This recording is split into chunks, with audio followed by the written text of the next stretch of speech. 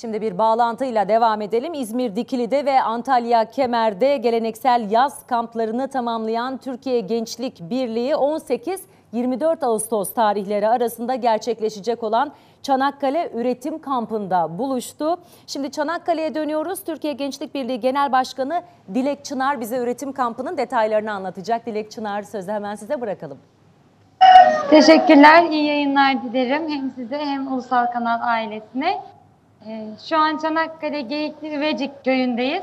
Türkiye Gençlik Birliği'nin üretim kampı başladı. İlk 1,5 günü geride bıraktık ama bize 1,5 ay gibi geliyor bu süre. Çünkü hem çok emek yoğun bir çalışma yürütüyoruz burada, hem de çok keyif alarak yapıyoruz yaptığımız tüm işleri. Aslında bu kampı yapmamızın esas amacı üreticiyle buluşmak ve o üretmenin erdemlerini, mutluluğunu paylaşmaktı.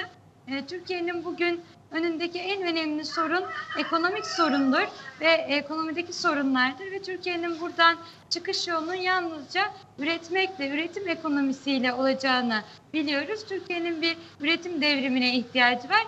İşte biz o üretim devriminden bahsederken aslında üretmenin ne olduğunu, üreticinin zorluklarını, üreticinin ihtiyaçlarını ve taleplerini anlamaya çalıştık.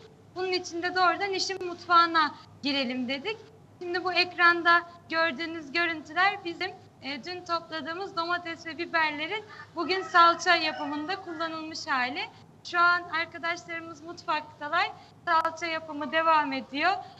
Bir yandan burada keçilerimiz ve tavuklarımız var. Her sabah erkenden kalkıyoruz. Sabah 6 burada kalkış saatimiz. İlk ekibimiz hemen keçilerin yanına gidiyor ve süt sağımına başlıyor. Bir ekibimiz de kümese giderek tavukların yumurtalarını topluyorlar, yemlerini ve sularını veriyorlar. Diğer ekiplerimiz de tarlaya gidiyorlar ve sebze hasadını gerçekleştiriyorlar. Şimdi salçamızı yapmaya başladık. Bugün de turşuluk malzemelerimizi topladık. Yarın turşu kurmaya başlayacağız. Yani burada birbirinden farklı işler yapıyoruz ama bu birbirinden farklı işleri yaklaşık 100 kişilik bir ekiple gerçekleştiriyoruz. Bu arkadaşlarımız Türkiye'nin dört bir yanından bu kampa gönüllü olarak katılan arkadaşlarımız. Hepsi çok yoğun emek faaliyeti yürütüyorlar. Emek yoğun bir çalışma yürütüyorlar.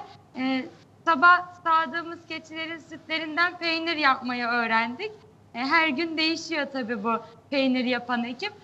Ama burada hepimiz bu işlerin nasıl yapıldığını öğreniyor. Aynı zamanda yanımızda Geyikli Üvecik köyünden ablalarımız, abilerimiz yer alıyor. Onlar bize hem bu işlerin nasıl yapılacağını gösteriyor hem de aslında çiftçimizin, üreticimizin sorunlarını paylaşıyoruz. Onlara çözüm önerilerini beraber geliştirmeye çalışıyoruz. Bütün Türkiye Gençlik Birliği'nin üyeleri burada üniversite ve lise öğrencileri, Türkiye Liseler Birliği'nin üyeleri de var. Hepimiz okul dönemi başlamadan önce bu süreçte bu zamanımızı verimli değerlendirmeye gayret ediyoruz. Ve hakikaten üretmenin büyük bir mutluluğu var.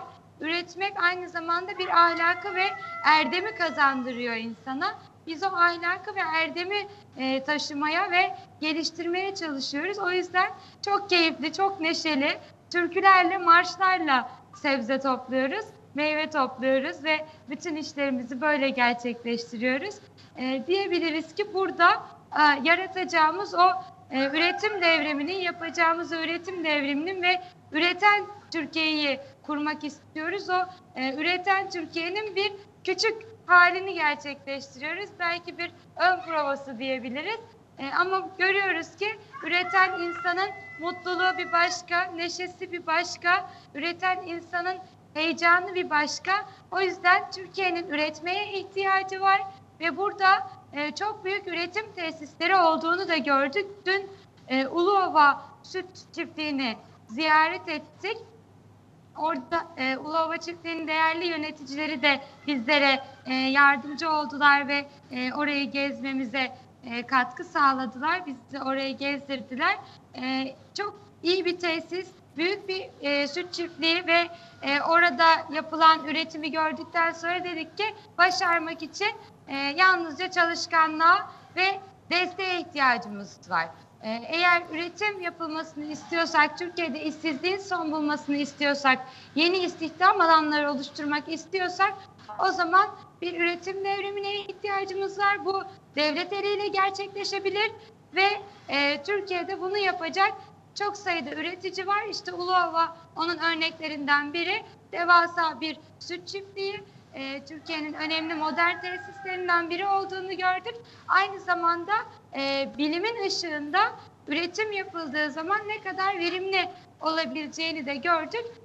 Buradaki çalışmalarımızı belki böyle özetleyebiliriz. Tabii burada çalışmanın içerisinde heyecanıyla sizlere ne kadar aktarabildik bilmiyoruz ama biz onu yürekten, canlı gönülden sıcağı sıcağına yaşıyoruz. Evet Dilek, Çınar, üretim gerçekten çok keyifli, anlattıklarından da bunu anlıyoruz ama çok yoğun da bir emek gerektiren bir iş. Dolayısıyla üreticinin bunun karşılığını almak istemesinden daha normal bir şey olamaz elbette. Onların sorunları var. Bu kampta o sorunlar da ele alınacak, çözüm önerileri de yine sıralanacak. Dilek, Çınar'a çok teşekkür ediyoruz. Çanakkale Üretim Kampı'nda bize aktardıkları için.